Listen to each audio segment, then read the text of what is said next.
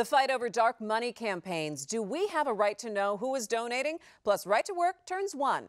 And Dave Bing's true legacy. It is all coming up tonight on MiWeek.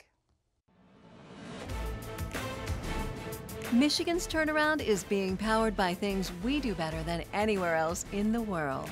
Today's global leaders routinely turn to Michigan to work on their most difficult problems. That's because the engineering talent in this part of the world is simply the best.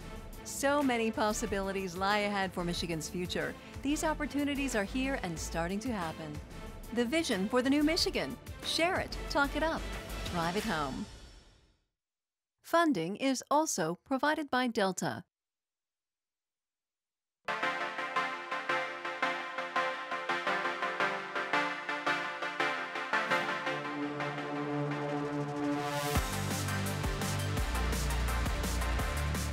Hi there and welcome to MiWeek. I'm Christy McDonald. We are glad that you're settling in with us tonight. There is a lot to get to. We're going to take a look at outgoing Detroit Mayor Dave Bing's legacy tonight.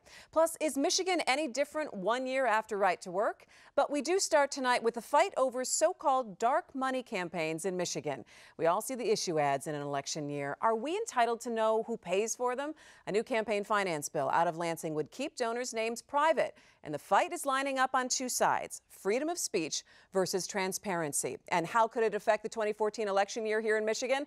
Let's get started right there with our contributors, Nolan Finley of the Detroit News and Stephen Henderson of the Detroit Free Press. Gentlemen, how are you?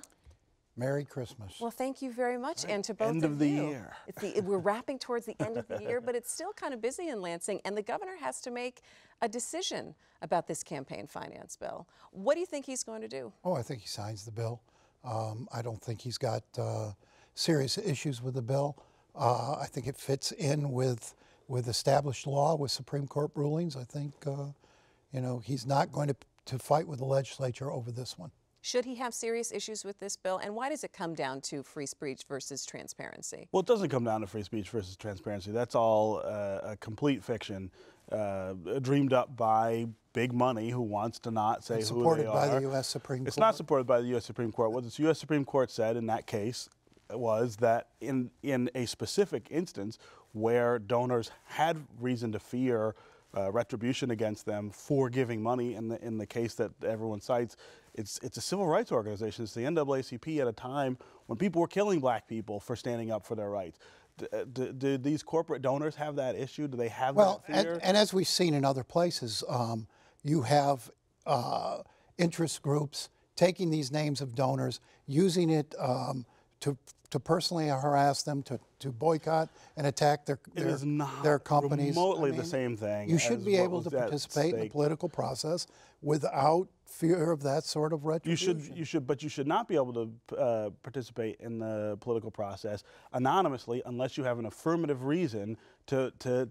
So Steve, are unions going to say, okay, here are all the people who contributed to our PAC? I think they should. They don't. I think the rules should be. I think the rules should be the same across the board. They never do. But they never are. What the corporations don't want is any sort of disclosure at all of this unbelievable mound of money that they are now stockpiling to put into elections. Let's back up. Why don't you give people an idea of how much of this money is actually being spent in Michigan and how it does impact them? Because I'm not quite sure people realize how much money is going through here in an election cycle based on these issue campaigns. Well, almost all of these numbers that you hear about the upcoming campaigns, let's say the Senate campaign or the gubernatorial campaign, include tens of millions of dollars in these third-party contributions, is what you call them. And so they are not supposedly being spent on behalf of a candidate. They are being spent by independent organizations that are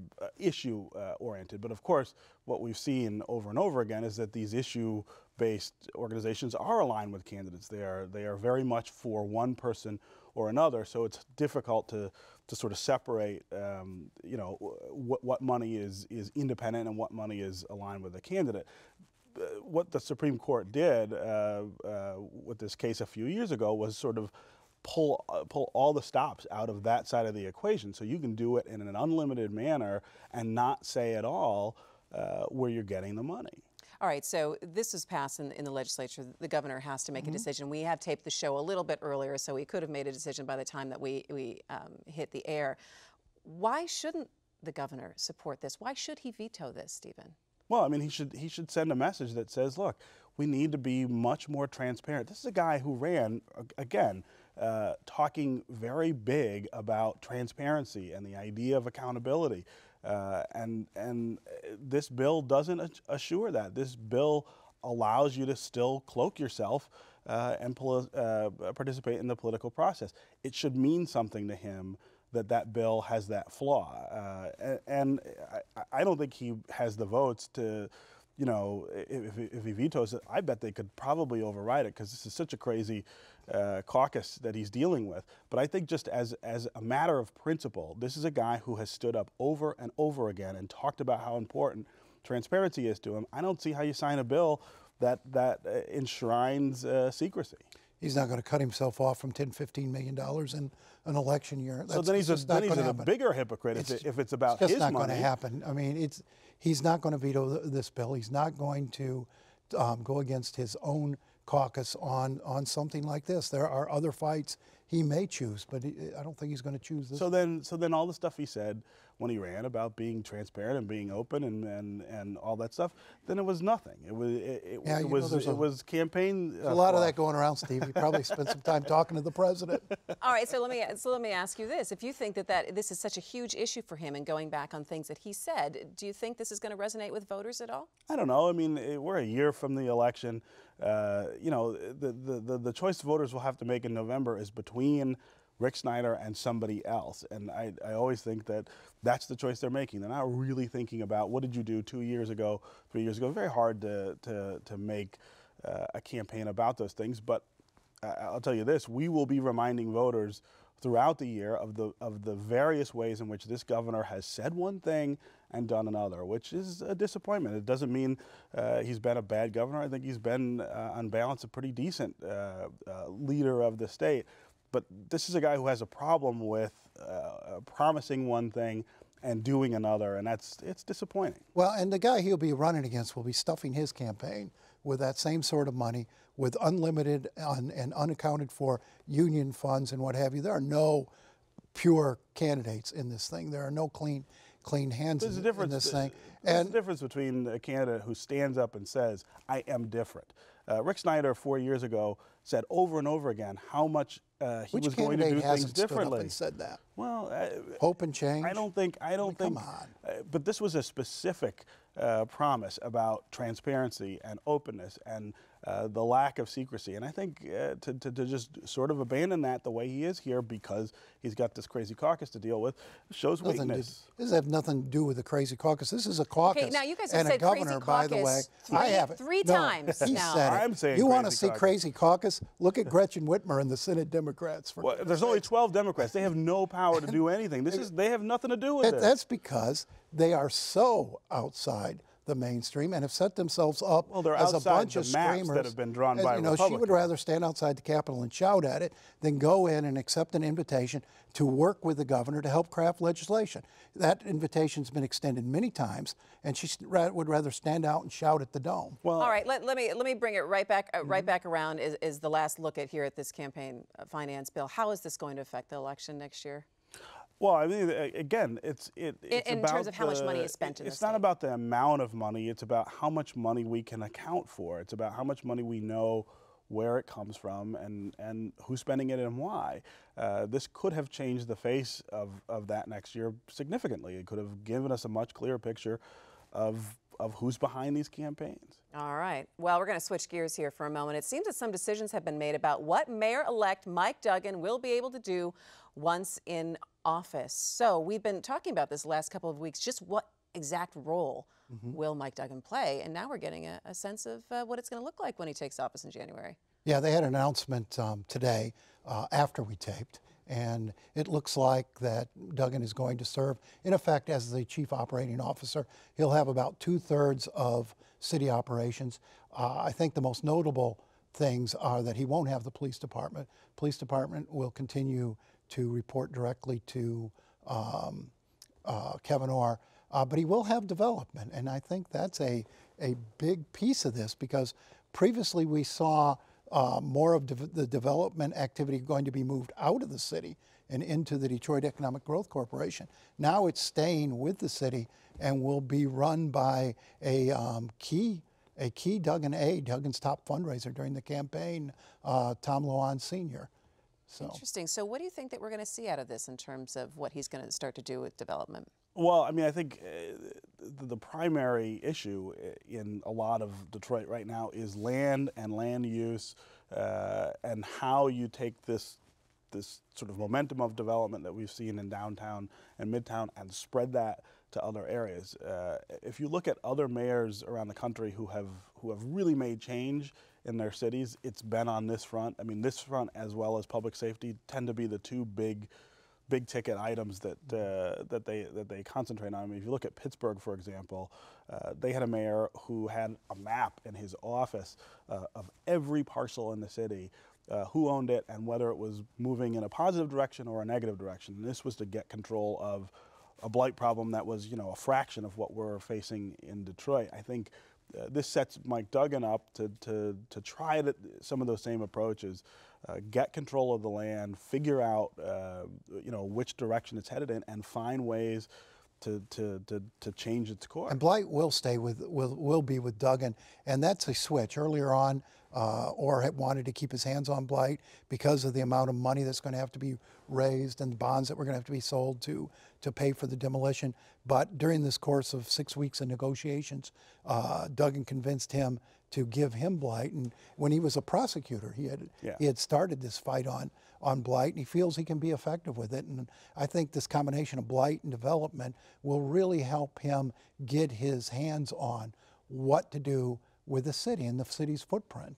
And also, it will also be keeping track of a lot of those federal funds that are coming in for demolition. Sure. And, the other piece of this is the Detroit Future City plan, which gives you this tremendous blueprint, and we've needed for a long time. Tremendous, long-term and slightly blueprint. complicated, Yes. that they either have to start hacking into. That's right. And this gives Duggan an opportunity to be the policy advocate for that plan. In other words, what are the changes to city government? What are the changes to land use policies and things that align with that plan and make it start to really mean something to people? All right, so what's the relationship, Nolan? What's the relationship between Kevin Orr and Mike Duggan right now? So he was able to convince him, Mike Duggan was able to convince him to give some things over.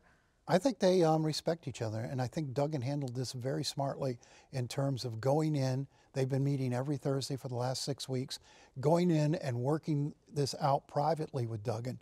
You haven't heard Duggan out stumping around saying, nobody's talking to me, they're not giving me anything to do. He hasn't been making a public case. He's been lobbying the governor very quietly, and I think they've come to a mutual respect, and I think they're convinced they can work with each other.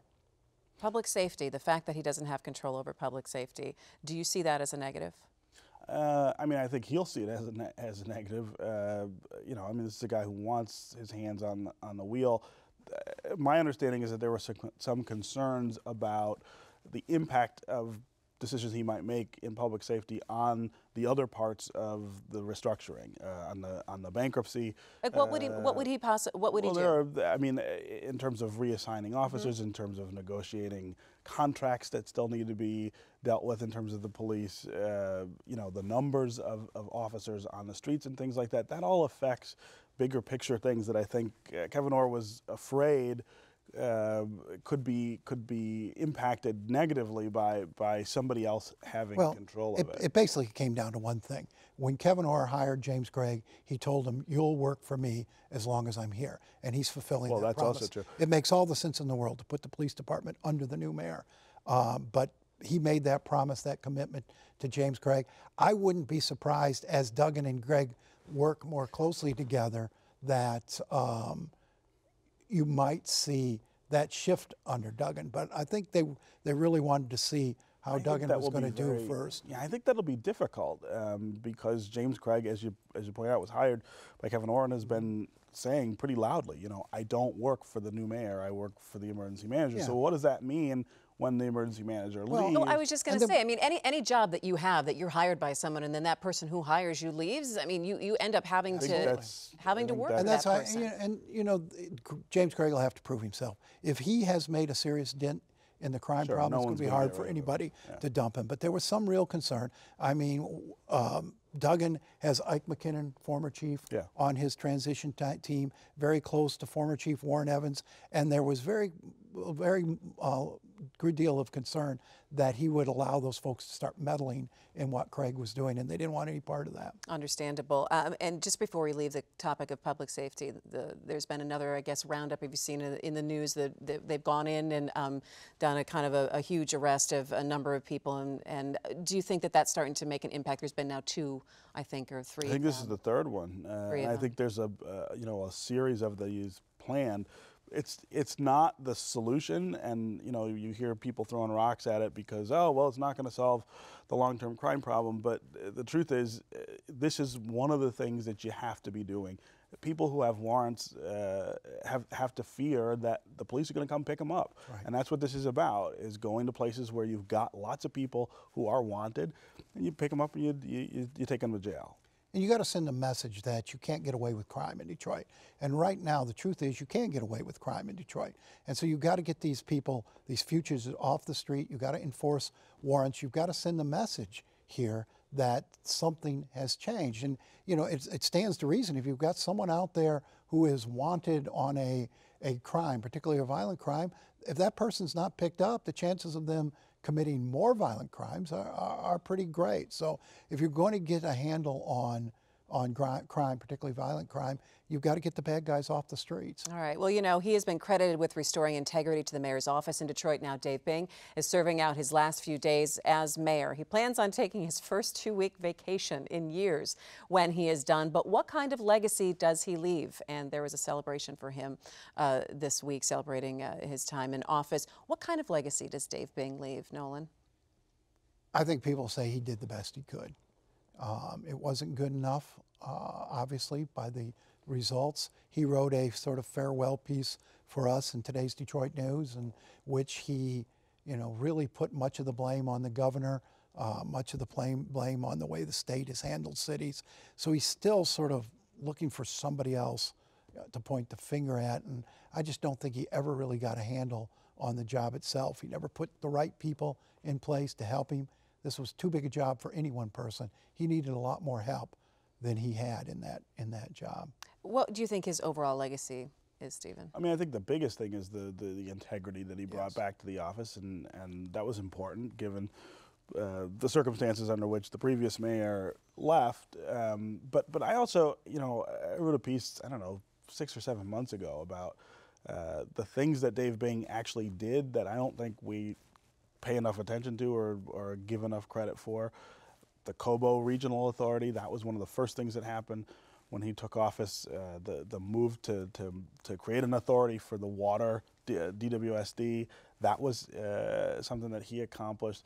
Detroit Works, which turned out to be Detroit Future City, started as a Dave Bing initiative. I mean, there's a long list of things now that you add them all up, and they don't outweigh the city's biggest problems and its number one issue, which was finance, which he was unable to do very much about. And so that's why we're in the situation we're in. But that doesn't mean that he didn't accomplish an awful lot, and that there's some things that he did that I think 5-10 years down the road will pay much bigger dividends than they have so far, and you want people to remember that he was the one who actually did those things. Nolan, you said that you think that he did the best that he could under the circumstances, and I wonder, was there really anyone else out there that could have changed the outcome of the city going into bankruptcy? There wasn't at the time, for sure. I mean, and I don't think Dave Bing or anyone else realized just how screwed up things were at that time. Kwame Kilpatrick left a real mess. He left a real financial mess.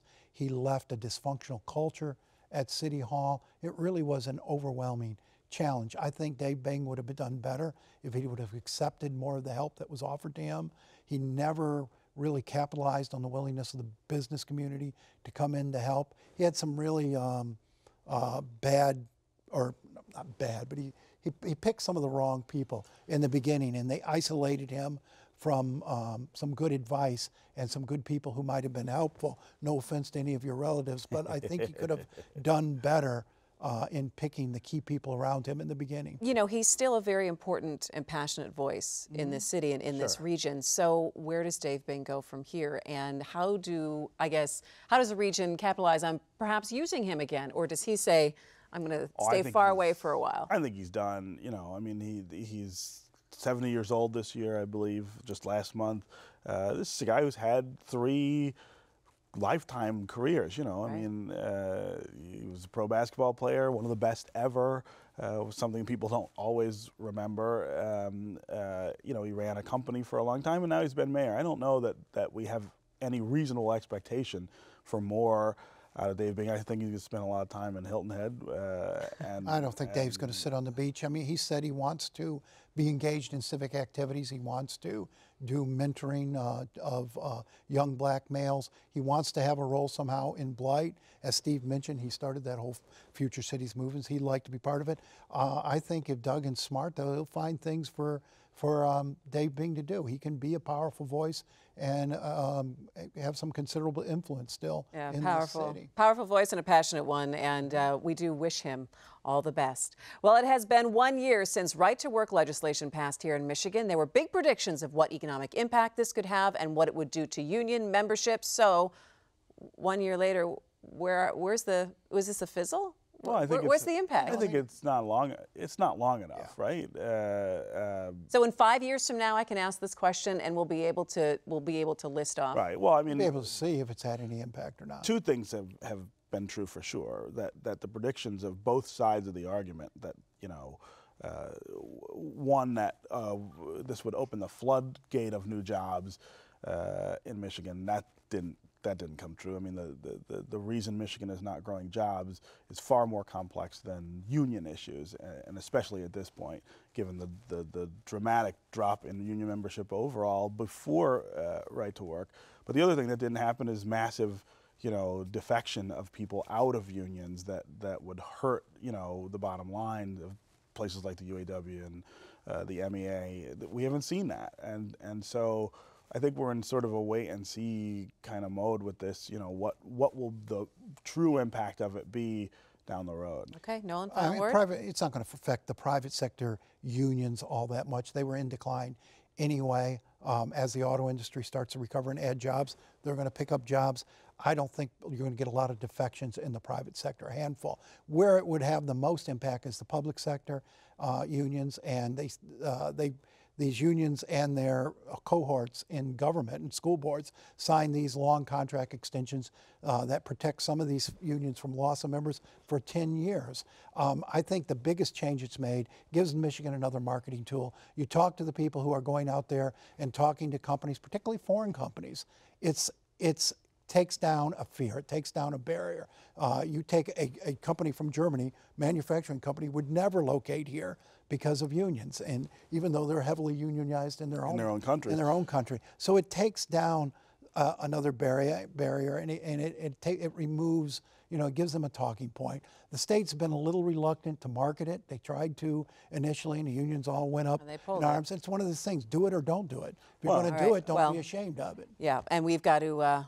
We've got to end it there. So thanks so much for joining us. And guys, Merry Christmas. Have a wonderful holiday. You're wearing your Christmas tie, Nolan. I am. Right? Look here. This tie, that's the Renaissance Center in Santa Claus. And it come from the old Hudsons. I heard that Nolan doesn't celebrate Christmas. I thought he celebrated Kwanzaa. Kwanzaa, right. Oh, we're going to burn a Kwanzaa It's been a great pole. year, guys. Thanks so much. That is going to wrap it up for My Week. Have a Merry Christmas. We'll be back next week with a look at some of the biggest interviews from the year while we spend some quality time with our family and friends. As always, thanks for supporting My Week and Detroit Public TV. For all of us, have a great weekend. See you.